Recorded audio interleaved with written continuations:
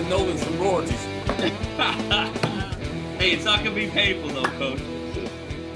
How's everything going? You guys just finished up your season. Let's get caught up with you. Yeah, we're finished up and Trojans finished up.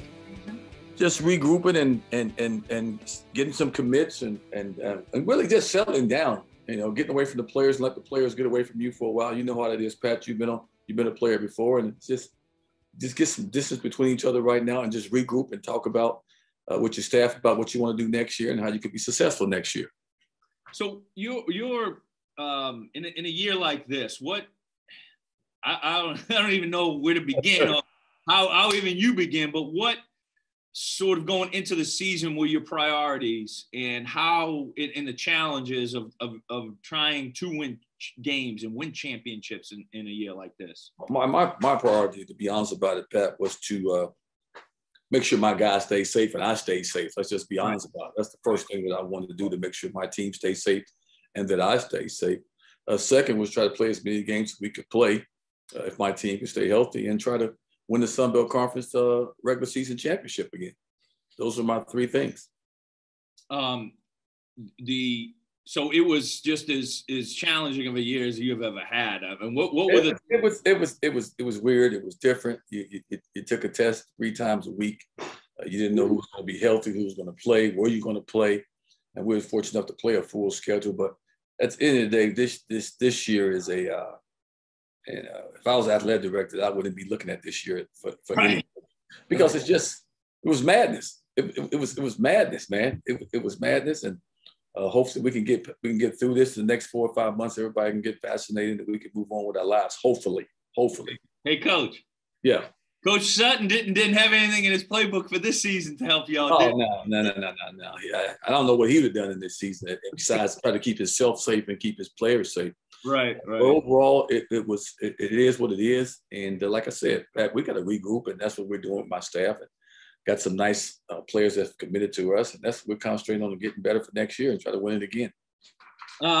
Let's take it back in the day, Coach. I'm talking back in the day, Chicago.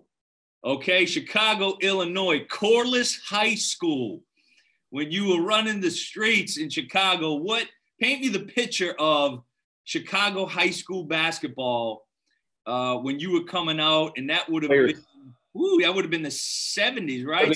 79, some players. I mean, you had a lot of guys don't know who this guy is by the name of Teddy Grubbs, who I think is one of the best players ever come out of Chicago. Isaiah Thomas, Terry Cummins, Mark Aguirre, Eddie Hughes, Rod Higgins, Craig Hodges, Eddie Johnson to play with Mark Aguirre at Westinghouse. Just the list just goes on and on and on of players. Russell Cross came out a year after us. Glenn Doc Rivers came out a year after us. So Chicago was loaded with players. And now you're one of the top players in Chicago, one of the top players in the country. Mm-hmm. You somehow, you go to West Ark College, which now, for those who don't know, is U of A Fort Smith. Yeah, University of Arkansas Fort Smith. Yeah. So junior college, you go from Chicago to Fort Smith for junior college. How does Purgatory. that? How is that connection made? Who got? So I'm assuming Coach Sutton had something to do with. Coach Sutton had something to do with that. That's the same. I think that's the same place. Now Ron Brewer plays somewhere else. Coach Gail Condart and Coach Sutton had a relationship. And to be honest about it, I don't know. I didn't want to go to West Ark. I was all signed to go to DePaul University. And it's not like it is now, where you get all these AAU people, all these handlers. Right. You sit down with your high school coach and your mother or father, whoever it was. And I said I wanted to go to DePaul. I wanted to go play with Terry Cummins and Mark Aguirre. And my high school coach told me, no, Mr. Walker, he has to get out of Chicago or he's not going to survive. Oh, wow. And I'm going, what? I want to go to DePaul. He goes, no, you're not going to DePaul. And my mother goes with, am I going to pay any money to the University of Arkansas? He said, absolutely not one penny. She goes, well, I guess that's where he's going to, University of Arkansas. And that was in the story. It's not like it is now. It wasn't long and drawn out. That was it.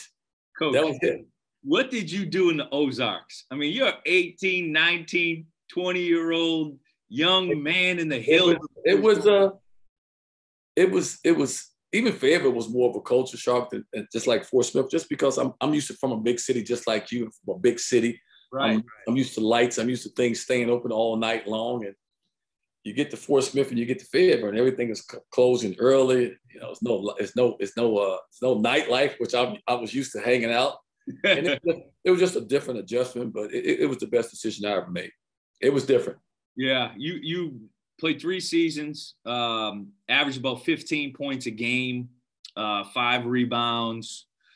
What and then ended up being 12th pick in the draft. Where were you? How was the draft night parties? Wasn't no draft night parties. It's a different era, man. It's a lot more money involved. It's a totally different era, Pat. I'm just telling you now. So how do you find out? Are you sitting with coach or your family? Or no, I mean they would. Matter of fact, you would get mail in from different NBA teams and fill out questionnaires, send it back to them. They would call Coach Sutton or call your agent or whatever. And I only took one visit. I went out to Portland and met with them. Wow. And that was it, and came back and went to New York, and Coach Sutton was there and wound up getting drafted by the Knicks. The Knicks did send me a questionnaire, and I did fill out the questionnaire with the Knicks and wound up getting drafted by the Knicks. So it's totally different than it is now about getting drafted, all the hoopla and all that. No, it wasn't that stuff. No. Nah. What was Coach Sutton's advice, like after your senior year? No, he just wanted me to take leading up to it, yeah. What he had taught me to take it to the NBA and to do what you do best, which I thought was always unique. He always said, do what you do best as a player. And that's what I did for 10 years in the NBA. And I talked to Coach a lot when I was in the league, off and on. Just we would touch base, and he would ask me how I was going. I asked him how he was going. So, he was a big time in my life the whole time. And he was a huge influence. Oh, he's a great influence. He's a huge influence on me. He's an influence on me on the way I coach and the way I handle players to this day. What your first practices when you were there with Coach Sutton as a young player? What was the toughest things to get used to? Well, taking those damn charges.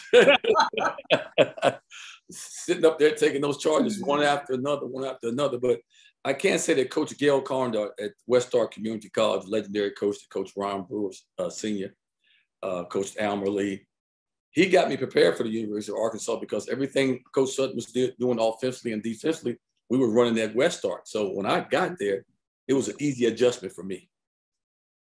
So you played on some of the great teams of all time in a Razorback uniform with some of the greatest players of all time.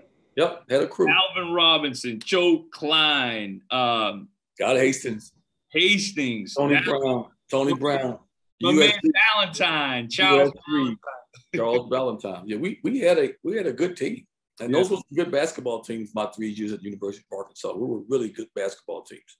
What were just going back in those seasons that you played? You had some big wins, Sweet 16.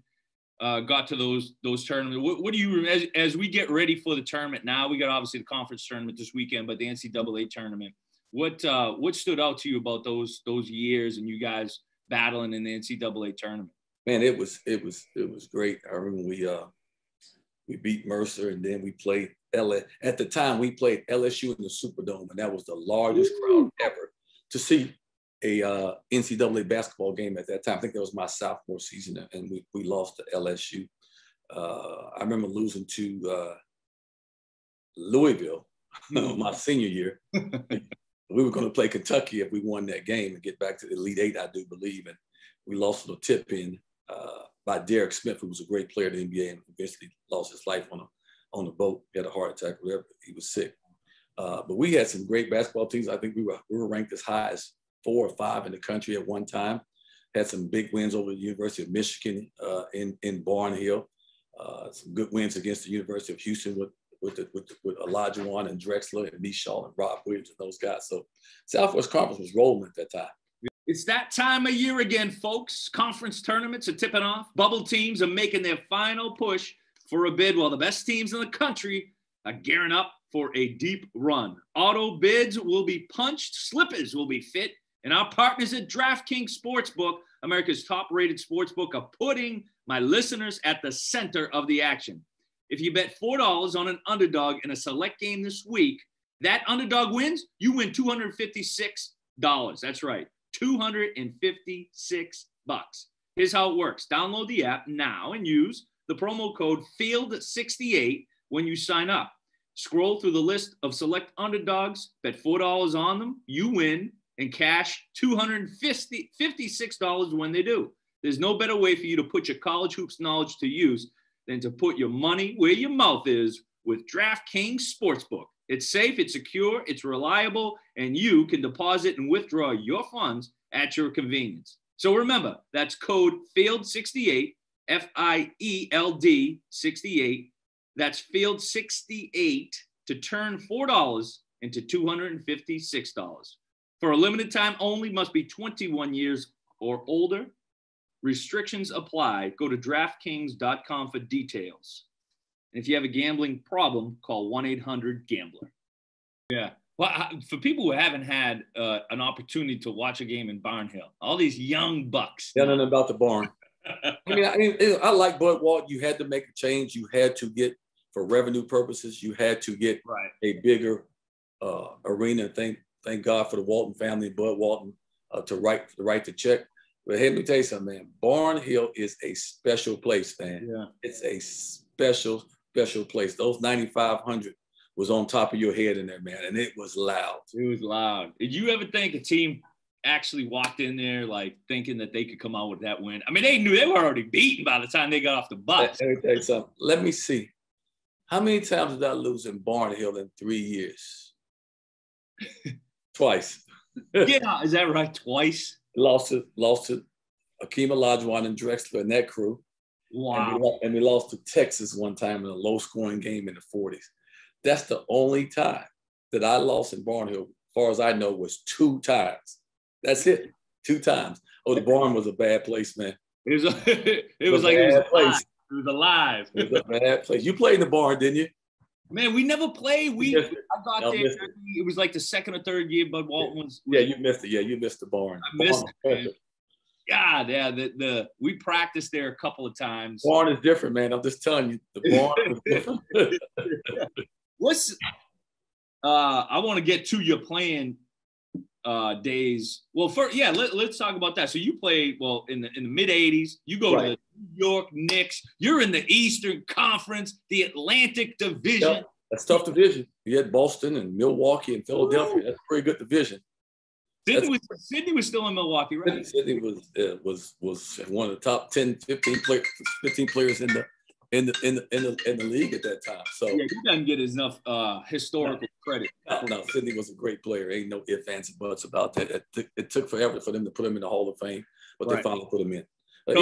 Eastern Conference was good, Patrick. It was good. You had Boston. Good. Bernard King with you in the Knicks? He was filthy, coach. Playing in Madison Square Garden, the Mecca. That's the Mecca. It was a great place to play at. If you could play in New York, you could play anywhere. And the New Yorkers respected me because I played hard. I was a gritty player. I was a tough, hard-nosed player. So I never worried about getting booed at all. So you could play in New York, you could play anywhere. And I had a great run there in New York for 3 years. It was great. So we see now, like, of course, with the Lakers, you always saw Jack Nicholson on the side, on court side, and other celebrities, and that's been the big thing. Is who if you're walking into a game in Madison Square Garden in New York City, 80s. Who are some of the people, the celebrities you see right there on Celebrity Row, drinking champagne, eating shrimp cocktail? Grace Jones. You don't even know who Grace Jones is. I know Grace Jones. Back in the day. Bill Cosby was there. Columbo was there. So I love that show. Woody Allen was there. So we had our share of celebrities. Trust me, we had our share of celebrities. It's just with social media and TV and the NBA taking off the last 15, 20 years, it's just totally different now. It's the place to be. The NBA is the place to be now, to be seen. It is, man. It's crazy. And did you ever get any pressure from? I can imagine walking the streets in New York City. Like, it's such a big city. Everybody knows who you are. Everybody knows who you are. It's a sports town. You ever get pressure when they say, "Come play against me in the Rucker League"? Come on. No, I never went up to Rucker. Never got a chance to go up to Rucker and play because when the summertime came, I was trying to get back to Arkansas, unwind and hang out with people. So, but I knew about the Rucker League. It was legendary with the likes of Wilt Chamberlain, Dr. J, Bernard King. Everybody played in the Rucker League. When you went back and played the Bulls in those days, was it like they roll out the parade? No, I mean I had a lot of people at the game, which sometimes was bad because your phone rang all day in the hotel. Everybody asking for tickets. So it was always great to go back. You didn't have a ticket guy? No, everybody went, no, ticket guy. No, what's that? we didn't have anybody working for us. We worked for ourselves. So it was always fun to go back home and hang out with family and hang out in Chicago. I love playing in the old Chicago Stadium. Oh my God. Right. That's one of my favorite stadiums in the NBA was the old Chicago Stadium. It was beautiful. So I'm a little biased, obviously. I grew up in Boston. Right. Fell in love with basketball in the 80s. Fortunate enough. I only got to see Bird play in the Boston Garden because tickets were not easy. Kids don't understand now. Like, you couldn't get tickets to some of these games. No, it was sold out. The Garden was sold out, and so was the Boston Garden. We played against some of the greatest teams ever, and with the best players ever. What do you remember from those Celtics teams? You played against the '86 Celtics. They were so good. You're talking about how many Hall of Famers you got? Larry Bird, Dennis Johnson, McHale, Parrish, Robert Parrish, the Big Chief. That's Bill Walton played on the '86. Bill Walton. So that's 5 Hall of Famers plus their coach Casey Jones was a Hall of Famer. Yeah. I mean, you're talking about 5 Hall of Famers. Danny Ainge was a really good basketball player. Gerald Henderson was a really good basketball player. Cedric Maxwell, who is not in the Hall of Fame, was a really good ball player. Made a couple All-Star teams. So we took them to 7 games in the semifinals. Before they won and went to the Eastern Conference Final. So I played in the era with Dr. J and Moses Malone. And who was your matchup? Who was your defensive match? My matchup we played Boston was Danny Ainge or Dennis Johnson. I had one of those two. Did you ever fist fight him? Everybody wanted to fight. Well, me and Danny had a heck of a fight in the Garden my rookie year. We had a fight from one end of the court to the other end of the court. And it was not nice. I can tell you that. Funny part about it, I don't even think we got fined. We just got kicked out of the game. That's crazy. That's crazy. It's different now. You have a fight like that, you may be suspended for 10 games. Oh yeah, no question. It was just a different league. It was a more physical league, but there's some good players everywhere. It was players out west. There was players in the east. You think about those great teams in Milwaukee that could never get to the finals. Those were some great teams. Could not get to the finals. You got Dr. J and Moses Malone. The East was really good. It was good.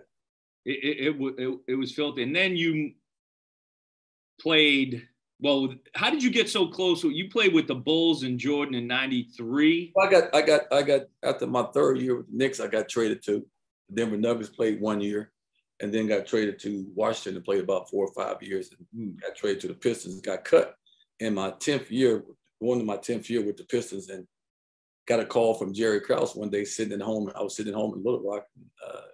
He called me and said, Darrell, I said, yeah, who's this? Jerry Krause. Hey, Jerry, how you doing, man? I said, I'm doing fine. Would you be interested in a 10-day contract? I said, absolutely, I would be. And one 10-day led to another 10-day led to me being signed for the rest of the season and was able to win a 3-peat championship with the Chicago Bulls and form a relationship with Scotty and Michael that I have to this day. Yeah. So you were living in Little Rock. How come you decided to? I got waived in Detroit, and so I moved all my stuff. So I came home. Why did you end up making your home in Little Rock? Well, I didn't want to go back to Chicago and live. My wife is from Little Rock. My wife ran track, was All-American in track at the University of Arkansas. So I just wound up living here. The people in the state of Arkansas has been so good to me, instrumental in my life and my career. The same thing with you. People ask you why you go back to Boston or Massachusetts. Like you got here, you liked it, the fans and the people are good to you, so you stayed. And golf course is pretty good up there. There's a lot of golf courses here. good ones too. Yeah, that's right. What was it about Jordan that stood out to you? You think that helped him, and you've been around the best. You played with the best. I played with some great ones. I played with Bernard King, who if he didn't tear his knee my second year, God knows he'll be. Conversation would be different about him. He probably would be in the top 50 of all time players. Bernard King. Right. He had a devastating knee injury. I played with some great ones. Alex English, who's in the top 5 or top 10 in the league in scoring of all time. I played with Moses Malone. So I played with Isaiah Thomas and Joe Dumars. So I've played with some phenomenal players, and they all have that gene of greatness, and that gene that said, I want to win at all costs. All those guys wanted to win at all costs. So, and MJ had that in him, win at all costs. He was a guy that took no prisoners, but all the great ones didn't take any prisoners. Bernard King didn't take any prisoners. Isaiah didn't take any prisoners. So when you're a great one like that, you have some DNA in you that's ultra competitive. Right, and I'm sure you get pretty competitive with him on the golf course. You know what? I haven't golfed with MJ in so long, and he's built a beautiful course down in Jupiter called the Grove 23 or something like that. You can look it up. It said it's a phenomenal course, and he texted me a couple of months ago asking me when I was going to come down and see the course and play, and I said, hey man, I'm trying to win some basketball games. I ain't got golf. Text me back, LOL. But you know, as soon as I get some free time, I'm gonna go down there for a couple of days and just hang out and play with his valet guy George, who's been working with MJ forever. Him and I got a great relationship, and I'm gonna stay in my lane. I'm gonna stay between the 13 and 15 handicap lane. I'm getting my new clubs, Coach. At the end of this month, I'm getting my new clubs. I'll be in Little Rock. It ain't the club, it's the Club E. It ain't the clubs, it's the Club E. That's true. The guy swinging the clubs. It ain't the clubs. What you coached in the NBA too? So what's what mentality and approach do you have to have that differs from college when you're coaching in the NBA? Well, it's funny because I'm pretty much direct with my guys, and some of them can take it and some of them can't. But that's all I know how to do. I come from a business and a league that's pretty direct, Pat. It's pretty direct about your job and keeping your job and all that stuff. So I'm pretty direct with my guys. One thing I learned is not to, you may get mad at a player in practice or whatever and say some things, but when practice is over with, that's over with. You don't bring that back to the next practice or the next game, because in the NBA, I can be mad at you on Monday, but I can't stay mad at you practically. We got a game not only Monday, we got one Tuesday and Wednesday. So you have to throw that out the window and get ready for the next day. What were the challenges of coaching like in the NBA? And it just seems like it's really different now. In 1995 or 96, when I became a head coach with Toronto Raptors, which I shouldn't have been a head coach because I wasn't ready to be a head coach, but I knew how to deal with players, and I knew how to stand up in the locker room and say what I need to say and be direct with guys. So and that's how I was able to get my respect. But at the end of the day, it's totally different now because the money is so huge. It's easier to get rid of a coach than it is to get rid of a player. It's only a certain amount of coaches that had control: Phil Jackson, Pat Riley, and Popovich. Those guys had control because they won. The owner wasn't interested in making any changes with the coach. Every time something goes wrong, it's always the coach's fault, which is not true. Yeah, you're the head of the ship, but it's not always your fault. Right. And today, like I said, it's easier to get rid of a coach than it is a player. I just read an article where right now they did all the numbers, and former players, for some reason, are at an all-time low as NBA head coaches.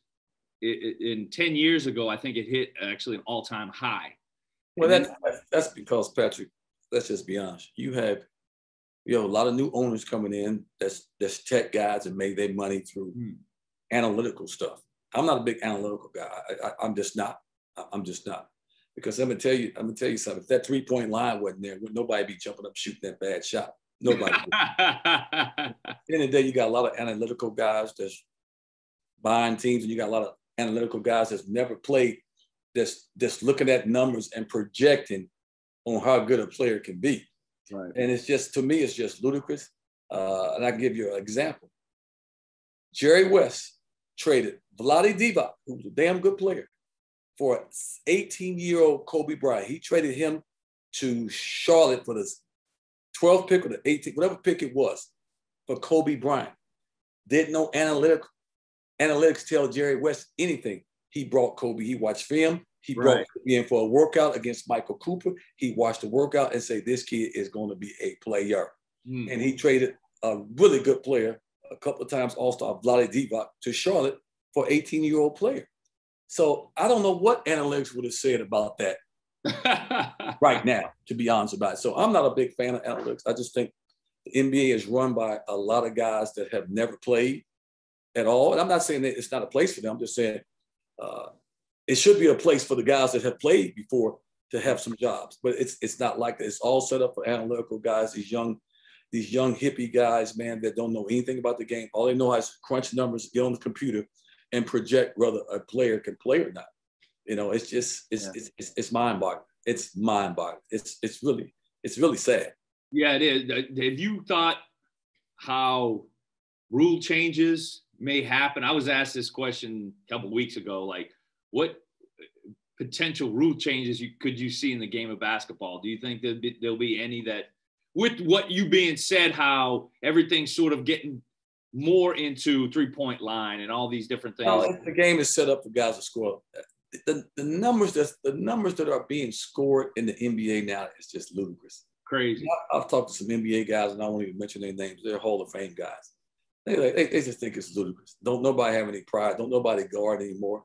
Right. It's just unbelievable. The game is changing. I got no problem with that. The game has changed from when we played in the 80s. I have no issue with it.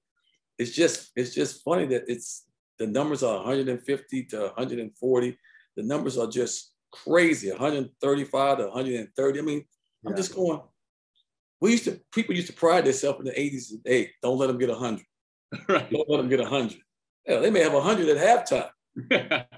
It's a different game, and it can't make any more rule change. What changes are they going to make, Pat? The first one to 200 win? Other than a 4-pointer, right? I mean, it's just a different game. Yeah. I don't watch it. People think because I don't watch NBA. Yeah, I watch it. I watch strictly college basketball. I don't watch it. What's real quick? A few more minutes. I appreciate you taking the time and business. So what's your recruiting approach? Because we for many years, I lived in Little Rock many years. I love Little Rock. And we've always built up Little Rock and the state of Arkansas. I mean, It is a jewel, right? We both know it. We're both fortunate. No doubt. To live there. When you hit the recruiting, because I got to imagine it's a lot different, even, obviously from when we played and how you approach it, the needs of the kids. You got to think more. No, hey, Coach, this is how it worked in my house. Coach Richardson called, talked to my mother, talked to my father. They said, yes, this is where you're going to go. And of course, we both got the same story. You got so many handlers, AAU, so many hanger-ons telling kids what to do. You're an NBA player, blah, blah this, blah, blah that. Yeah. At the end of the day, I can deal with it. I have no problem dealing with kids. I mean, I got a great sense of humor. I know how to deal with them. At the end of the day, here in Little Rock, we're inner city school, so we have to recruit all over the place. And people say, man, you got players from overseas, you got players from Florida, you got players from New York, you got players from yeah, because being in the league as long as I was as a coach, as a scout, as a player, executive, I've got a lot of people call me all the time with players, Patrick. So recruiting has never been an issue here. Right. Coach Baker has done a great job in recruitment and what we do here, and we built something good here. This is my third year. The first year was a bad year. The second year we won it. The third year we was expecting to win it this year, but C-19 and players leaving and opting out and all that wasn't the year that we quite wanted to have. But trust me, we're reloading and recruit. We have to be different in our recruitment because we're an inner city school. Let's just be honest about it. Yeah, when we would always talk, we'd be like metropolitan school. Yeah, well, that's what it is. And look, we have a beautiful campus here. We have a great facility that the Stevens family has given us. A great facility, a great practice facility. So for a small mid-major, we got some things to work with. And that's why we've been able to go out and get some really good players to come in and play here. So for all our Razorbacks, brothers and sisters, Trojans, brothers and sisters, everybody is excited of the getting on the schedule. Hogs and Trojans. Well, I think that may happen. Most and I have had some conversation. We tried to do it this year, but it just wasn't going to work.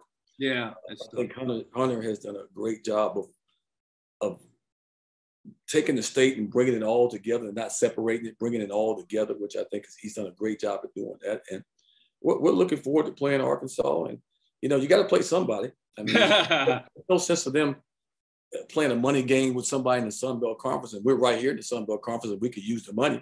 Yeah, It's just like University of Arkansas Pine Bluff in football. You know, Arkansas should play them and give them some money. So that's great what Hunter's doing. I'm excited about it. I think it's great. It's great for the state. Yeah, it sounds good. So, well, Coach, I appreciate it. Thanks for having me. Like I said, I'm bringing my clubs. And so because I know listen, you got the velvet touch to get on any golf course in the state of Arkansas. I'm just going to leave it out there. I mean, there's some great courses here. Yeah, Coach. We'll get it going. I mean, listen, I'll even clean your clubs for you. I'll dig out the dirt on. Just give me my strokes, man. Just give me my strokes, and we're good. And we're good, brother. Just give me my strokes. I'm so happy for you, the success on the court. Clark University, you did an excellent job in Atlanta. I'm going to always be indebted to that school, man. Nobody wanted unbelievable job. Nobody wanted to give me a chance. Yeah. With my credentials, I was told that I'd never coached in college. And I would laugh, Patrick, and go, no, I have not coached in college. I coached at the highest level you can go in the profession. And you telling me I can't coach in college? So I took that opportunity. A lot of people talking about that was going to kill my career. Are you crazy to take a job at a little private HBCU school down in Atlanta, Georgia? Let me tell you something, Patrick. That was the best thing that ever happened to me. Yeah, that was awesome, man. You did it. And that's an inspiration that, you know, it's you did it in my thing is don't let nobody tell you no, that right. You can't do it. And that was my whole goal when I went to Atlanta, that I had some things that I was going to prove that I could coach in college, that I could run a program, I could run it the right way, and I could win games. And that's what I did. Yeah, you did it, man. That's awesome, man.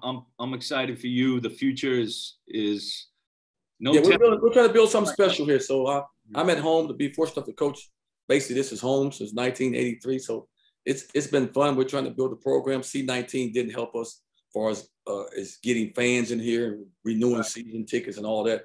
That really hurt us after the great year that we had last year. But like I said, we're going to regroup and do it again next year.